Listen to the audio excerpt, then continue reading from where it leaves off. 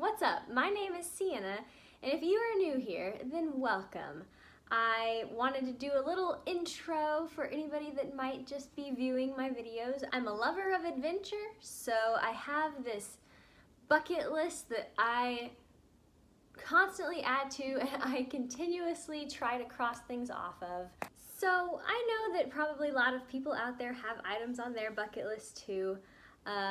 In fact, one of my bucket list items was to start a YouTube channel, and that was almost a year ago that I actually started to truly work hard on my YouTube channel. So my bucket list items range from large things to small things. Large things such as moving to Italy to be an au pair. Small things such as something that I'm going to be showing you today. I have always wanted to have a home-cooked candlelit dinner. I just thought it would be so romantic, and so I created a video a few weeks ago of myself cooking a home-lit candlelit dinner for my boyfriend. But today I'm going to be surprising my boyfriend with a home-cooked candlelit dinner. I am not a very practiced chef in any way. And today I'm going to be making some fillets, which I have never done before. I've never made any type of steak in my life, so this should be interesting. But first of all, I think that he deserves something nice, and second of all, it is on my bucket list to have a home-cooked candlelit dinner.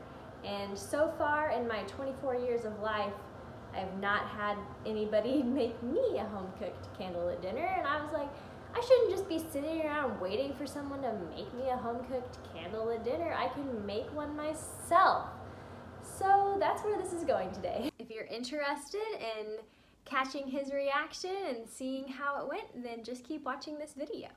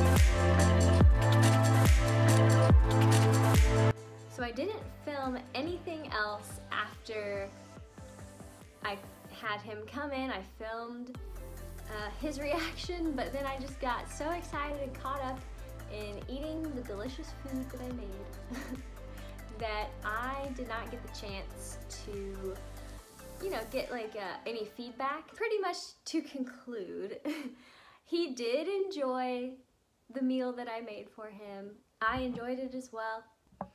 And I'm really glad that I crossed that little item off my bucket list. Now that I'm living in one place instead of traveling the world, it's just nice to find little things to inspire and motivate you. So that was one for me.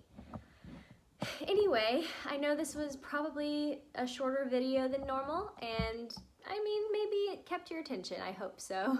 If so, please like and subscribe to my channel. I always welcome new friends. Once again, thank you for watching, and I will see you guys in the next video. Bye!